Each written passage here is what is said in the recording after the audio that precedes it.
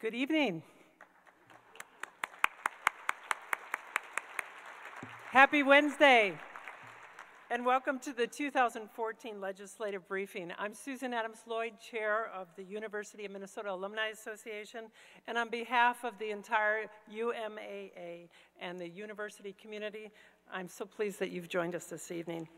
As the Association Board Chair, I've had the opportunity to meet with alumni from around the state and around the region, and no matter our background, our life stage or location of residence, the common string that connects us all together is the great pride that we have for our alma mater.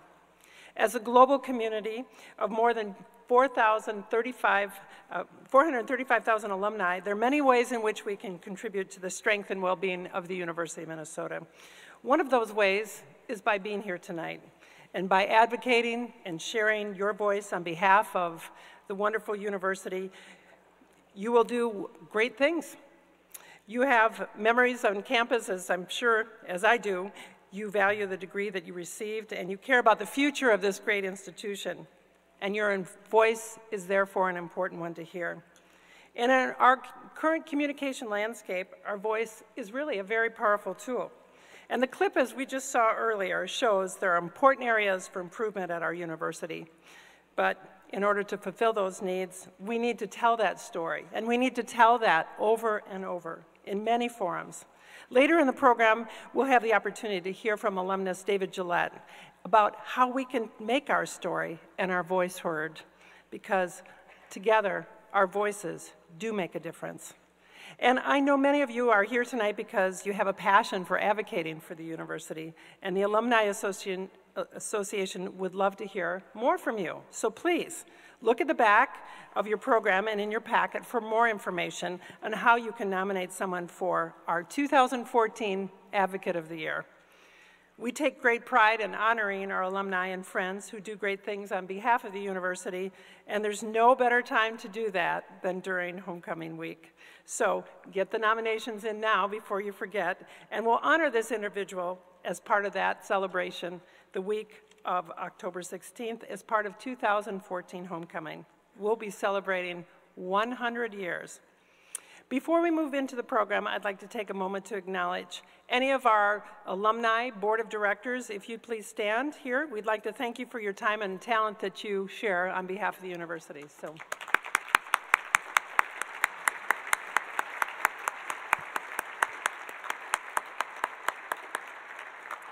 And as well, I'd like to also recognize our Alumni Association members. Members make our programs happen and events like this possible. So thank you for your continued support and membership. Now, it truly is my honor to welcome Richard Beeson, Chair of the Board of Regents, to the stage.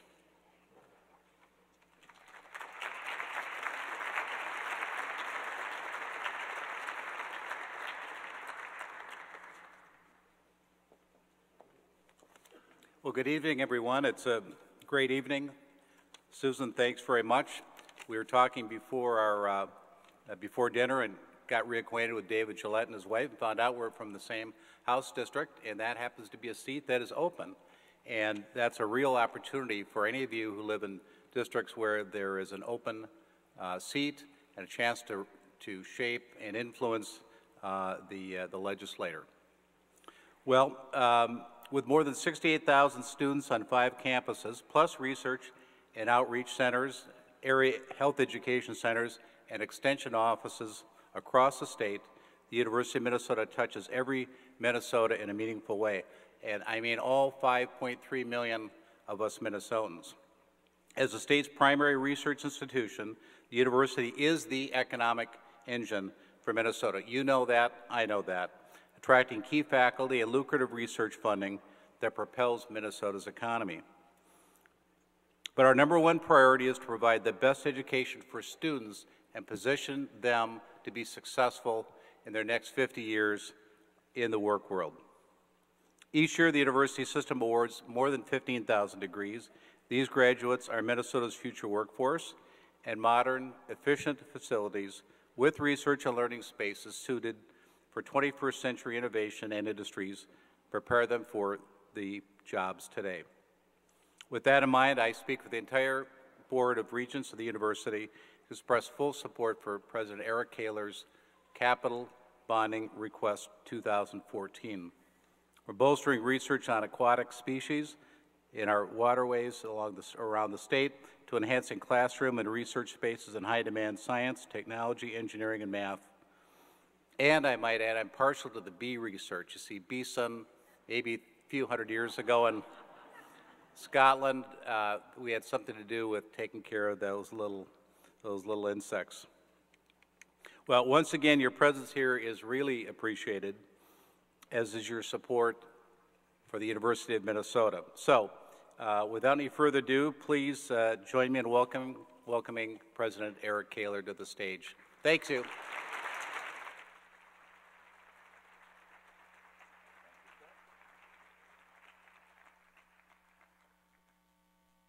Thank you. Thank you very much for being here tonight.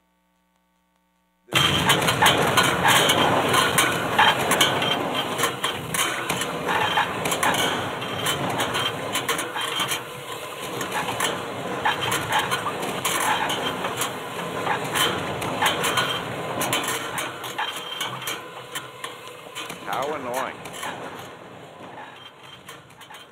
Can you imagine lecturing or learning in a room with that noise? That is the sort of clanging and banging that occurs in many of our buildings across the University of Minnesota system. And I'll tell you, those recordings are building. Yeah, that happens all the time in places where people come to learn, people come to work. 30% of our buildings on the Twin Cities campus were built 70 years ago or more. Across our campuses, it's about 25% of our space that was built before FDR was president. We're a great university, but our infrastructure is creaking and groaning. If it were your house in Minnesota, you would have fixed the pipes, you'd have replaced the windows, you'd have repaired the roof, and you'd have shored up the foundation. This upcoming legislative session is critically important for our students and our faculty, and we need to firmly and clearly make the case that for us to compete, learn, and lead in the 21st century, we have to have 21st century facilities. It's as simple as that, and it's why we're all here tonight. Right here and now, we're working on building our advocacy community, our legislative advisory network. Students, faculty, staff, alumni, donors, and our Board of Regents, thank you for being here. You've already met Chair Beeson. I need to put you closer to Marla the next time you're together with the bee thing. That's good. He's joined by Regents Devine, Frobenius, Johnson, McMillan, and Simmons. And I saw former Regent Ramirez here as well. Thank you all for your work for the University of Minnesota.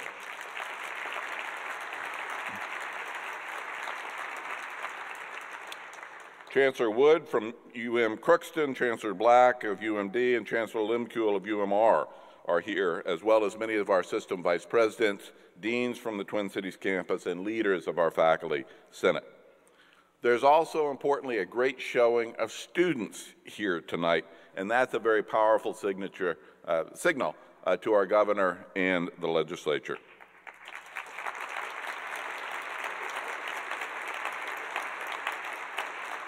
Thank you all for being here.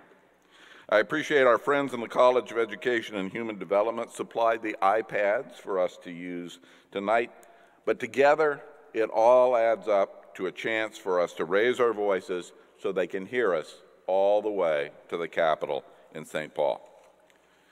That's just how the system works. If our elected leaders know that there's deep, broad, and statewide interest and support of our capital request, and if we act to express that, they will respond. So far, Governor Dayton has taken a very good step, putting us in a good position, but it's just a position to start. He's funded a little over half of our request, and it's now up to us, with advocacy, with strong voices, and with a compelling story, to move the dial and move the governor's commitment forward. Now, I know many of you had a chance to wander through the showcases that were in the other rooms tonight and learn about the elements of our request. I'm going to talk about them just a little bit. You remember HEAPR. HEAPR, an acronym, actually a pretty ugly acronym, that stands for Higher Education Asset Preservation and Replacement Fund. It's a mouthful, but it's an essential funding tool to maintain what we have. We need a state investment to refurbish 71 projects from Crookston to Morris, from Duluth to Rochester, and here in the Twin Cities. They might not sound exciting. They don't actually sound exciting, but they're really, really important. We need to replace water lines on our Morris campus. We need to upgrade restrooms, the McGraw Library and the St. Paul campus, and yes, there is a waiting line. We need wiring and septic systems, and we need elevators across the system. They're dramatic and sexy, not so much, but they're necessary, very much so. 3 years ago, my wife Karen coined the phrase, "HEAPR is cheaper," and it's stuck. And it's stuck because it's true. It is simply cheaper to tackle the hole in the roof and the leak in the pipe today than it is to wait for real damage to occur. Right now, Governor Dayton has recommended funding only 40% of our $100 million HEAPR request for those 71 renovations. And I know and you know that a $100 million request, that's a big deal. But we have more than that that needs to get done, and we cannot afford to wait to get to that next list while we only partially fund this list. I'm going to walk quickly through the rest of our request, and as I hope you saw from that video, we're not just in the construction business at the University of Minnesota, we're in the people business. And the story isn't so much about what those buildings are about, but about what happens to the people who are inside them. We're preparing the next generation of leaders for Minnesota. We're creating the next generation of inventions, of businesses, of cures and treatments, and we need to do that in modern and effective space. If we don't do that, our graduates will not be as ready as they need to be for the next generation of challenges and to create the economy of tomorrow and the day after tomorrow. So let me show you quickly how our capital request will change that situation and why our request matters to Minnesota and its prosperity. And I have props.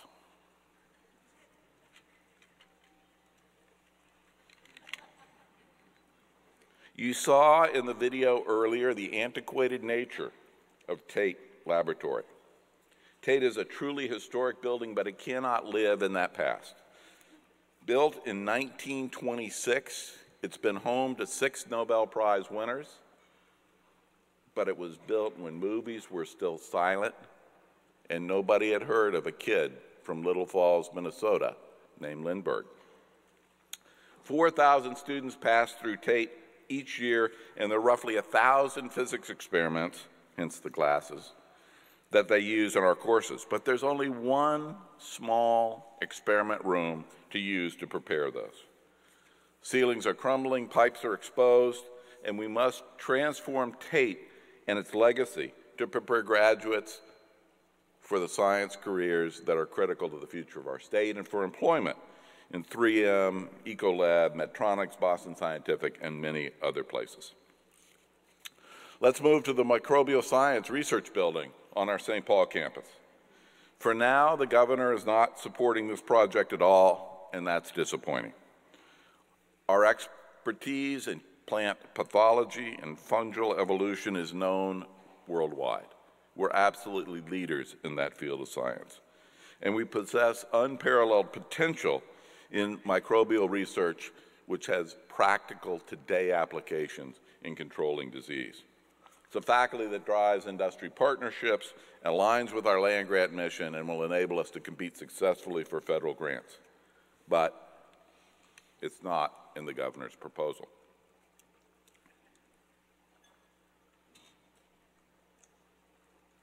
Exercise. Very, very important. Our Crookston campus, as you saw, bursting at the seams. Since 2006, the number of students living on campus has doubled, with 3 new residence halls being built since then. The current rec center in Crookston, Minnesota was built in 1930. My dad was 3 years old in 1930. New Wellness Center, which will have academic space, means non-athletes will be able to get into that building before 10 o'clock at night, which is when they can get in now, and it will enable us to offer healthier options for students, a better undergraduate experience, and a better life. And if we don't improve our lab facilities for 3 of our most important research areas, we won't be able to attract and retain the world's great scholars, the scholars who are at the front lines of tackling some of the most important problems that threaten the state, the nation, and the world's well-being. One is the critical issue of aquatic invasive species in our lakes and rivers. You saw the makeshift nature of Peter Sorensen's laboratories in the video earlier. His lab is housed in a tractor garage built in 1911. Did we have tractors in 1911? It's a tractor garage. The water tank that feeds his experiments was designed to pump 200 gallons a minute. He needs a pump that's 1,800 gallons a minute. It's for a research initiative that is critical to our nature, our natural environment, our tourism industry in Minnesota. We also need improved greenhouses for rare plant collection. And then there's the predicament in which Professor Marla Spivak finds herself. It's practically Shakespearean in its drama. To save the honeybee or not save the honeybee? That is the question. Marla, as you probably know, is a MacArthur Fellow and so an official and certifiable genius. So Marla, can you join me? She's among the world's leading experts on honeybees, investigating the worldwide loss of honeybee colonies. In her work, when she opens a colony of bees, that's yours. That's mine. Look at this. She wears a bee veil. You can just hold this, you know. That's okay. I can wear it. I wear it all the time.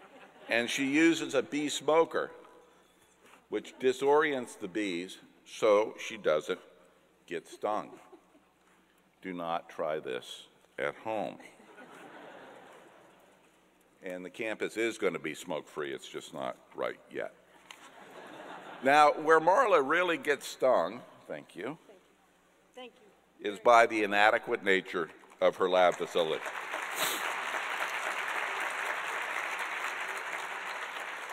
The space she uses was originally a honey extracting facility, and it was condemned 18 years ago.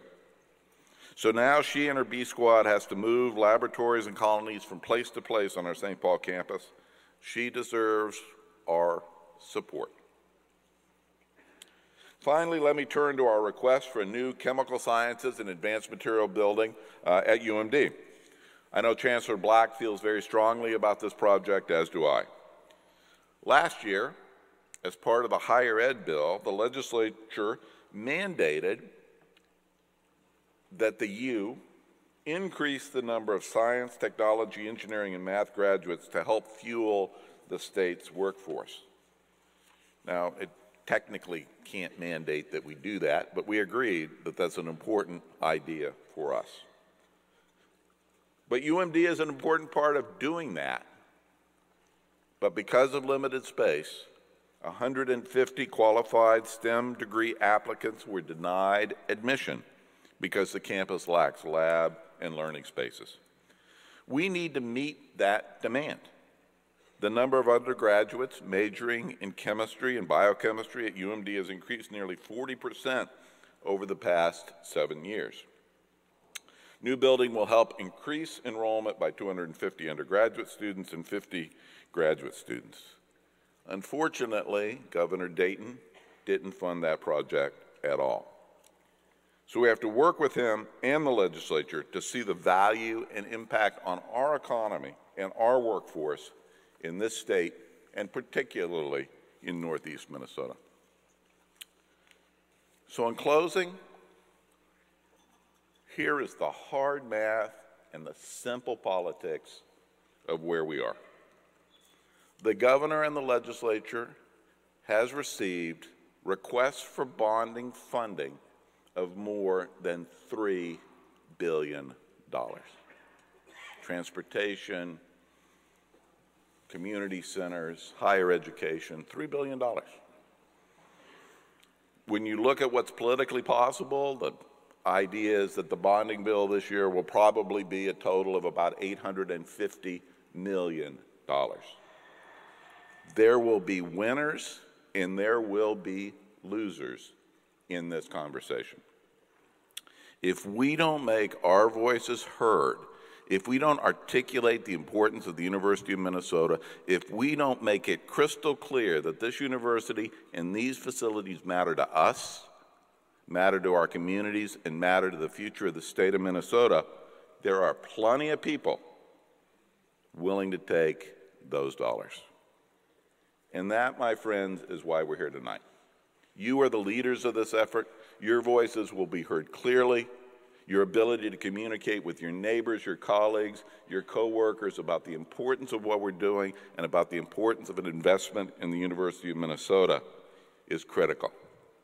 So just like those pipes that drowned me out at the beginning of my comments, you need to drown out other voices, and you need to articulate loudly and clearly in support of the University of Minnesota. And I thank you for being here tonight and for doing that. Thank you.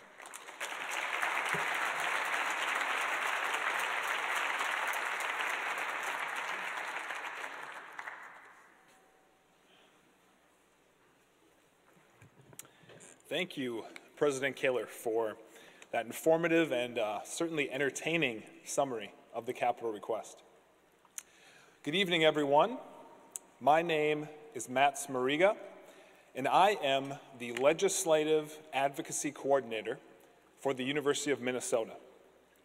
As the Legislative Advocacy Coordinator, my job is to provide training and resources to the university community so that students, alumni, faculty, staff, parents, and supportive community members can meaningfully engage in the legislative process. And the way that I define meaningful legislative engagement is simply taking the time to tell one's personal story to legislators and elected officials. Specifically, telling the story about how the U impacts one's life, one's community, and the state of Minnesota as a whole. Because when you raise your voice for the U, you bring policy decisions to life and inform lawmakers about the real-world impact of the decisions they make at the Capitol. And when policy decisions are closely tied to the real world, democracy works. So it is up to us, as constituents, to take the time to reach out and tell those who represent us about what matters to us, and therefore do our part to support the 2014 capital request. And ultimately, ensure the University of Minnesota remains a shining example of teaching, learning, and research. Now, the really good news here is that just by being here tonight, you have some really good stories to tell. Many of you in this room stand to gain directly from the classrooms, research facilities, and other improvements outlined in the capital request. But even if you won't be taking a class or doing research in these facilities, tonight you have met individuals who will. You have heard about how vitally important these projects are firsthand. What a wonderful perspective to pass along to those who represent you in St. Paul. The other piece of really good news is that reaching out to your local legislators can be simple and does not need to take much time.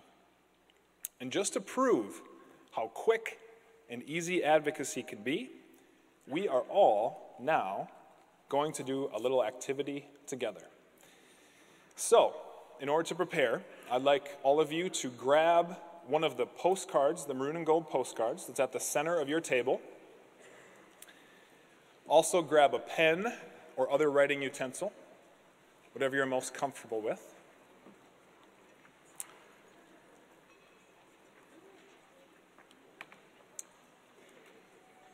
And before you actually get to writing, here are some tips on the 4 essential elements to really any communication with a legislator or elected official. And those 4 elements are, number 1, clearly identify your issue of interest and only cover that one issue of interest at a time. So for many of us here tonight, that will be the capital request.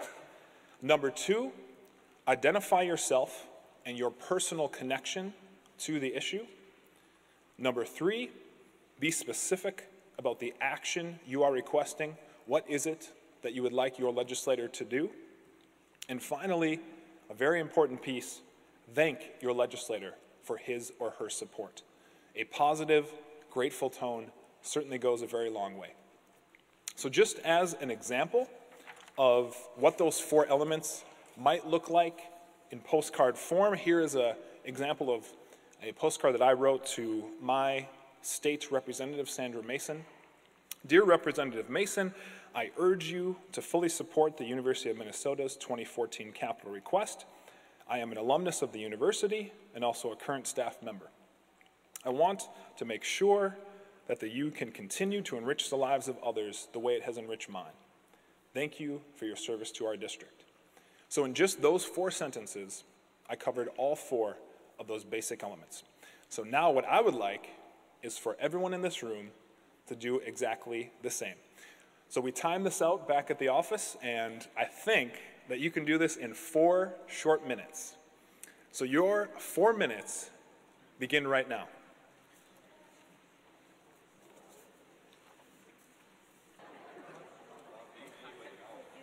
Okay, 4 minutes is up. So obviously, if you have not completed your postcard, feel free to do so by the end of the night. But I have a special guest who I'd like to invite to the microphone really quick. Mr. Matt Forsty is a student leader here on campus. Matt is the president of the Minnesota Student Legislative Coalition, and he has been a tireless advocate for the university, and he is passionate about student civic engagement and student advocacy in general. So I just thought I'd pull Matt up here and have him read his postcard. So let's hear what he came up with. All right, come on up.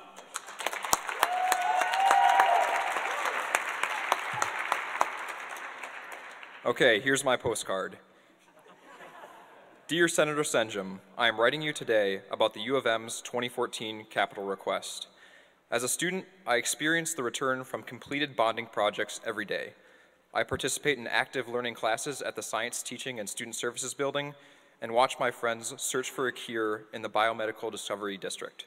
This year, the U's plan will bolster our status as a top-tier STEM institution and refurbish decades-old buildings.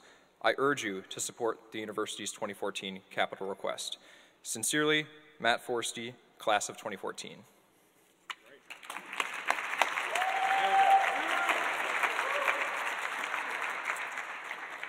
Excellent. Wow. Well, thank you, Matt. You nailed that.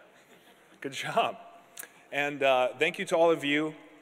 Now, when you are finished with those postcards, please place them in that little empty bread basket in the middle of your table, and we will be collecting those and turning them in.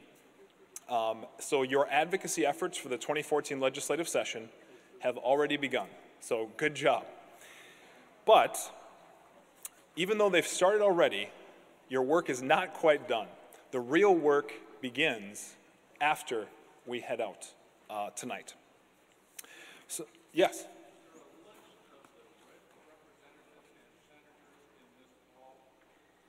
Yes. The question was, is there a written list of representatives and senators in this hall? If you have not had a chance to visit one of the stations ahead of time to get your legislator's contact information, you can find that very contact information on the Legislative Action website. So legislative-action.umn.edu. Good. Excellent question. So as I was saying, going forward, there is a homework assignment that everyone in this room has. So the very first piece of that homework assignment is to sign up to become a member of the Legislative Action Network, if you have not already done so. This is an opportunity for you to stay informed with what's happening at the Capitol, to learn about how that affects the U, and more specifically, learn what you can do about it.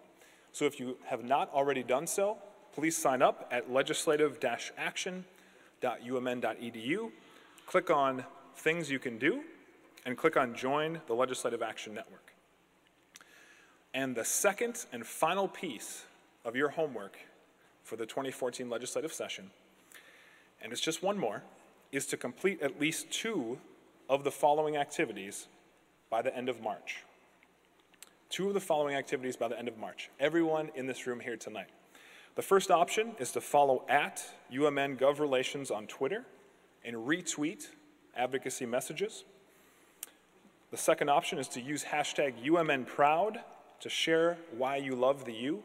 Now you'll notice those first 2 options are Twitter related, and that's because legislators really like Twitter.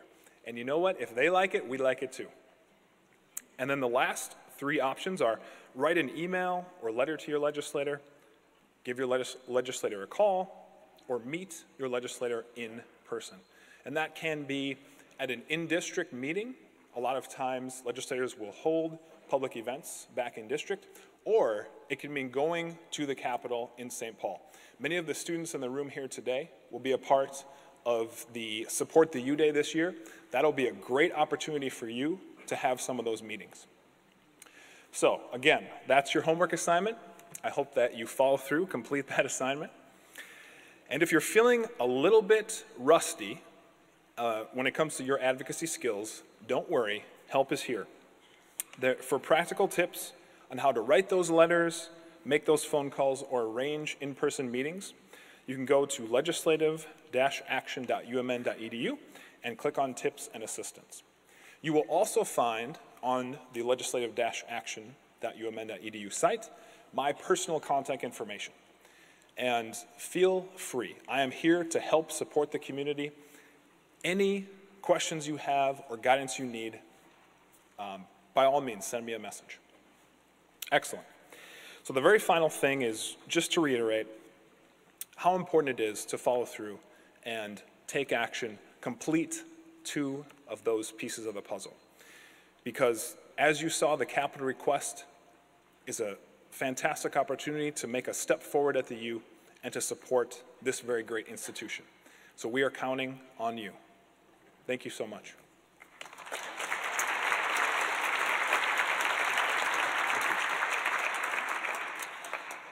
And now for the fun part. I have the pleasure of introducing our next speaker.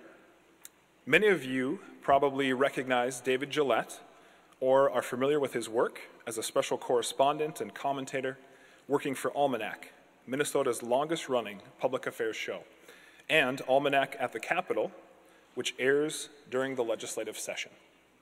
David specializes in using illustration and cartoons to help explain the complexities of the legislative process, and his unique blend of reporting and storytelling has earned him 7 regional Emmys for on-camera commentary. Please join me in welcoming a proud alumnus of the University of Minnesota, David Gillette.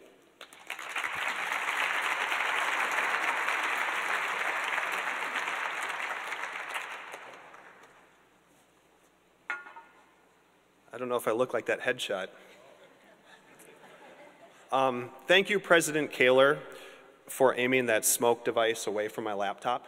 I was concerned I wasn't going to have anything to present up here. So as you heard, my name is David Gillette. I work at Twin Cities Public Television, and I am a proud graduate of the University of Minnesota. One other thing I always like to mention about my tenure at the U is, as you're going to see tonight, my presentation does have a lot of cartoons and illustrations. and this is a big part of what I do professionally these days. But I actually got my start as I guess I'll do air quotes, as a professional cartoonist, as someone who's paid to draw right here at the U, working for the Minnesota Daily student newspaper. I did a comic strip called Last Semester that was hilarious and insightful and brilliant. And I found today no one remembers it, but it did happen, and it happened here at the U. I want to tell you a little bit about how I've been spending the last few years of my life. For about the last 6 years, I've been given a really unique opportunity. And now, as you've heard, I work on 2 television programs, Almanac, our Friday night public affairs show, and Almanac at the Capitol, which airs just during the legislative session. And this has given me the opportunity to, up close, with my own eyes, observe the Minnesota legislature in action. And I think my vantage point is unique because I'm not a lobbyist. I'm not trying to convince anybody of anything. I'm not an elected official. I'm not trying to drive policy. I'm sort of a reporter, but not really in the traditional sense, and I'm sort of an analyst, and not really in the traditional sense. I really just have a lot of time to watch what's going on. And what I've tried to do with what I've learned is I've tried to put a lot of that on Twin Cities Public Television, on the illustrated pieces that I do. But tonight, I'm going to try something brand new, something I've never done before, and I have no idea if it's going to work. I'm going to try to condense a lot of what I've learned into one presentation and present to you David Gillette's Rules of Minnesota Politics. Now, I should say, for those of you in the room who spend a lot of true time at the Capitol, this might be pretty basic, but I'm hoping for those of you who are just right on the outside and really curious about how this place works, this will sort of give you a roadmap to some of the dynamics. So let's start right at the beginning. If you haven't figured it out already, you will very quickly. St. Paul is actually a very small place, and the Capitol is a small place. It's the type of place where your individual actions are noticed, your personality is noticed, and how you behave is noticed. If you go to the Capitol and you're a jerk, people are going to know you're a jerk. If you're polite and friendly, people will remember you as polite and friendly. But people will notice you as an individual, and as you get started on this process, I encourage you to remember that. So let's talk a little bit about the legislative session. Now, as you know, the legislative session is a finite amount of time. It doesn't happen all year, luckily for folks like myself. And yet, every single year, I see something like this. I call it the marbles in the cookie tray rule. I don't know how they orchestrate this, but every single year, the work that they set out to do seems to inevitably expand to fill the time they've set aside for it. And I tell you this because about 3/4 of the way through this legislative session, something's going to happen. You're going to hear legislative leaders come out and say, you know what? Things are going so smoothly this session, I think we might wrap up a little bit early. And I know they're going to say this because they always say this. And maybe they're right. Anything can happen. But when they do say that, I want you to remember this slide right here and remember what I told you, because my money's on the cookie tray. I've seen it many times. This one breaks my heart just a little bit, but it's the truth. When you turn on your TV and you watch the floor debates on television, on Twin Cities Public Television, about 95% of the time, what you see in those floor debates is actually political theater. A lot of the big decisions have already been made, and we'll talk about where in just a little bit. But I tell you this because one of the important rules of surviving a legislative session is focusing your energy in the right place, knowing where the important conversations are taking place. Because we all have limited energy, and if you don't focus your limited energy in the right place, there's a serious chance that you'll be facing burnout. You need to have stamina. Remember, those marbles are expanding across the cookie tray. One more rule of survival, and this is specifically for those of you directly involved in the policy work. It is very, very important that you do not tie your personal ego or your sense of self-worth to the outcome of any individual legislative session. Because politics is fundamentally an unpredictable thing, and no one ever knows completely where it's going. We'll come back to why this is so important in just a little bit. So those are some of the really basic rules. But now let's get a little more specific. You obviously have a legislative agenda. You have things you want to accomplish. And how do you do that?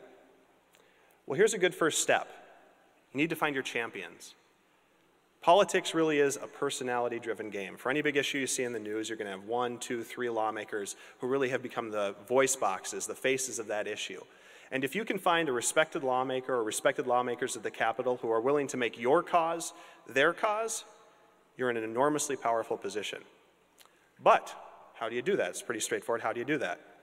Well, to answer that question, I have to back up just a little bit and talk about the people who are elected. There are 201 lawmakers in St. Paul. That's not counting the governor. Those are the elected officials in the House and the Senate. And if you look at these people, if you look at their biographies, you're going to see something pretty remarkable. You're going to see that they are mechanics, they are lawyers, they are doctors, they are stay-at-home parents, they are teachers. They're what we largely call in Minnesota average Joes. Now, to be fair, I need to say this out loud because I know many of you already know this. The Minnesota legislature is not as diverse as it needs to be to reflect all the communities in Minnesota. But still, to a remarkable extent, you don't have to be a millionaire to hold office in Minnesota. The people in the legislature are a lot like the people in this room. They are average folks. Except that they all do have one defining characteristic that may set them apart from the rest of us. And it took me a long time to figure this out, but I think it's very important. And I call it the projector effect. At some point, everyone who holds elected office woke up one morning and said, you know what, I can do that. I may be this person over here today, but I can be this person over here tomorrow. It's like they're projecting this image of themselves on the wall, and they want to grow, they want to serve, and they want to become this person. And they believe that they can do it. And I think that's a very admirable quality. So back to the question of how do you find your champion? Make one yourself. Build it from scratch. It's very possible. I see this happen every day. Remember, there are over 200 people who want to become this projection of themselves. They want to serve. They want to be bigger. And you, as the University of Minnesota, have a lot of the tools that they need to accomplish this. You have awards. You have speaking engagements. You have boards and committees. You have all the things that you use to flesh out a resume and to help them become the projection of themselves that they want to be. And you know what? When they get there, there's your champion. Just so it's said out loud, you're obviously going to need champions on both sides of the aisle. We're often told that Minnesota is a blue state, but the Minnesota legislature goes back and forth. The governor's office switches back and forth. The House does. The Senate not as frequently, but it has recently as well. And you need champions on both sides of the aisle. So how do you do that? That's a little more complicated. I'll give you one big hint. In the Minnesota legislature, being in the minority is really boring.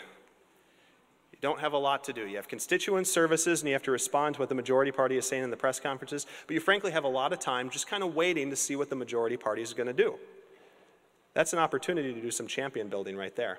Just a little hint. And when things change back the other way, you'll be well positioned. All right, so you've made your champions. What's the next step? It's time to set out some dominoes.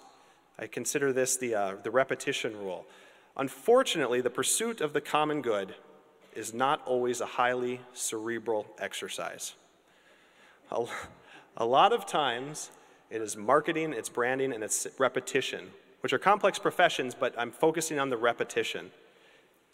This is what you have to do now that you have your message. You have to start to repeat yourself ad nauseum. You have to say it again and again and again and again. And after you've said it 500 times, after you've talked to every single lawmaker in the building twice, you probably only have to say it 500 more times before people start to hear what you're saying. Repetition is really key. And I say this because when a law, a bonding request, whenever anything passes in Minnesota, you see the vote on TV and you think it happens like that, but this is actually what's happening right here.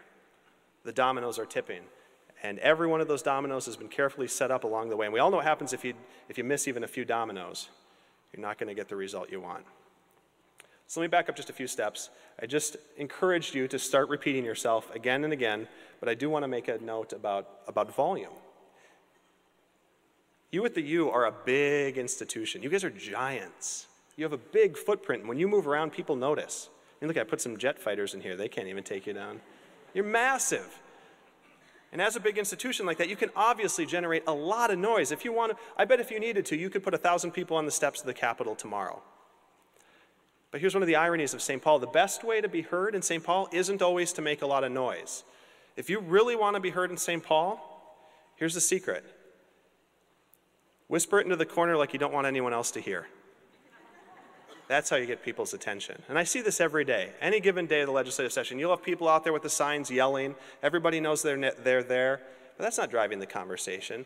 Where people want to be is when Speaker Thiessen is whispering with President Kaler over on the side of the room. That's the conversation they want to hear. That's where decisions are being made. So the question I have for you is, how do you build the trust to be a part of these conversations, and how do you get closer to these conversations? All right. I don't know if this one's too gruesome for the room or not, but I had fun drawing it. This is the zombie rule. It's very hard to truly kill an idea in politics. And that's actually good news. Because you do have a legislative agenda. You have things you want to accomplish. But if your game plan looks like this right here, it's a simple linear progression. We're going to do this, and then we're going to do this, and then we're going to do this, and we're going to reach the goal. You're in trouble because you're susceptible to any given roadblock. Any small little obstacle is going to derail your effort. And you know, I've been in a lot of committee meetings where I've been sitting with lobbyists, and the bill that they've been fighting for is literally going down in flames before their eyes. And you'd think that would be a panic moment. But really, the good ones and the ones who really understand it aren't worried because they're already doing this in their mind's eye. They're planning the next step. They're saying, well, you know what? There's other obstacles out there that maybe I can use to my advantage. Maybe I'll ricochet it off that other committee, or maybe I'll tack it onto the omnibus bill, or maybe I'll get the minority party on board, and when the House flip-flops again, I'll run it in that way. They're strategizing, and a good legislative approach tends to look like this. You have plan A, you have plan B, you have plan C, and if none of those work out, you're flexible enough to come up with more plans on the fly. Because ultimately, the game that we're playing here is chutes and ladders. I think we all remember that from when we were kids. When you're playing chutes and ladders, it's easy to get preoccupied on where you are on any given space on the board, especially in relation to your opponents. But the thing we forget about chutes and ladders is that if you're persistent and you play long enough, you're going to reach the end of that game. You will make it to the end. I want to do a chart today because I knew it was going to be at the U. And if you look, I love scatter charts, but if you look at any given legislative effort, the really big ones, you can make a chart sort of like this. The horizontal axis here very deliberately is years.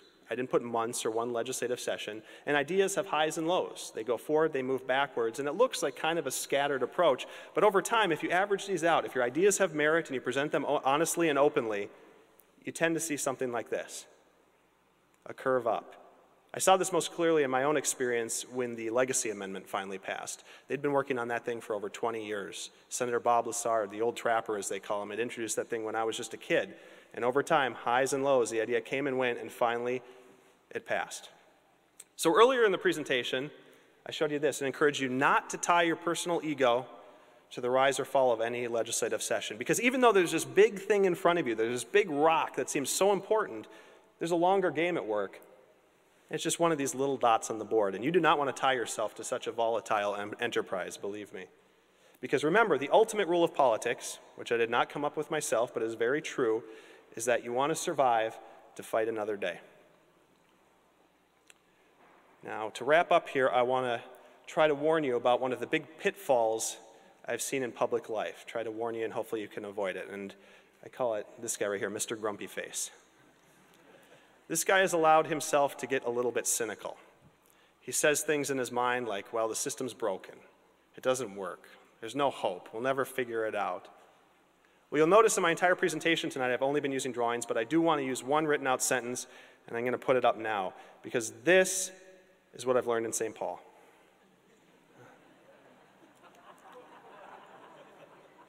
It's true. We live in an incredibly open and transparent system. You don't have to be a millionaire. You can run for office in this state. You can be an elected official. I met Chris last year at the youth legislature. I'm going off script now, but I met you in the lobby again, Chris.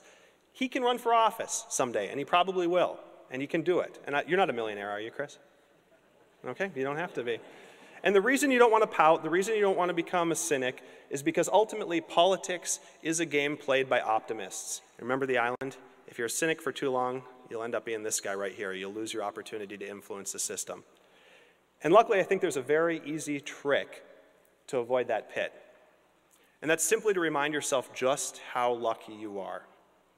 If you're in this room tonight and you're about to get engaged in a legislative session, chances are you have three things going for you. You probably have your physical health. You have the ability to do it. You have a job that supports you, allows you to put food on the table and still participate in the debate. And maybe most importantly, at some point in your life, you've probably had a teacher or a mentor or a friend who's opened your eyes to a cause that you believe in so strongly that you're willing to fight for that. And if you have all three of those things, you are very lucky. And as we all know, not everyone in this world is as lucky as those of us in this room tonight. So if you find yourself approaching the pit, this is where I'm really going to stretch the analogies all the way to the breaking point. I want you to think of eggnog. Because you know when you're drinking eggnog and you think you've drank all the eggnog, and then you set down the glass and you wait a minute, and then by some miracle, there's more eggnog there. There's a whole other sip. Where did that come from? It just coagulated off the edges. If you're finding yourself out of eggnog, set the glass down for a while.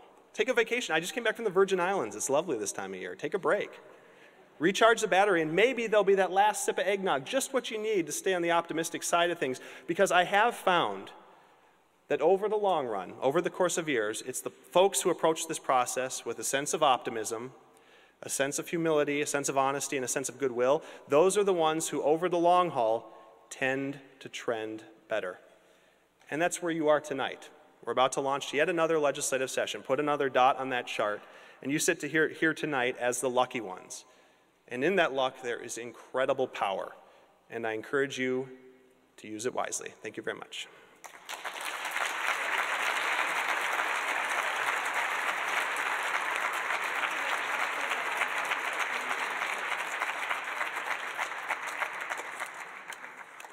Wow, that was absolutely enjoyable, David. Thank you so much for sharing your talent with us tonight. I'd also like to thank President Kaler and each of our representatives that were at the Capitol request stations tonight for sharing the value of each of these projects. This legislature will convene February 25th, and we will call upon you again to speak up for our university.